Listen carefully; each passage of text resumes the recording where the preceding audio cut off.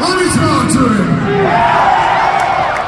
I walked in the doors of WWE not a long time ago, but from day one, I said, anybody out there with a championship, keep your eyes open because I'm coming for you.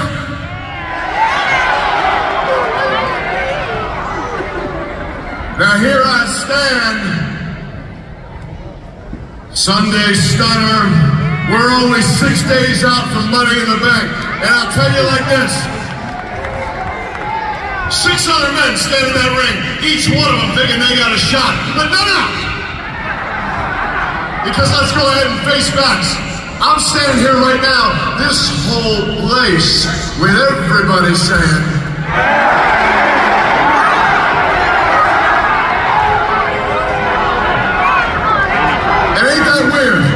ain't that funny that that's how it goes down? Because I didn't ask for that. I didn't come out and beg for you all to do that.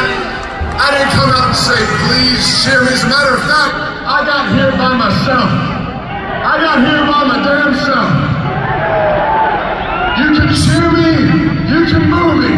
You can do anything you want. But at the end of the day, I'm a self-made man. Yeah. Money in the Bank, step one.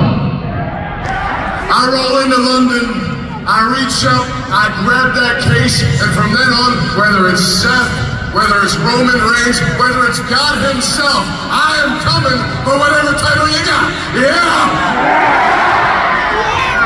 Because the eternal question remains, and there is one answer.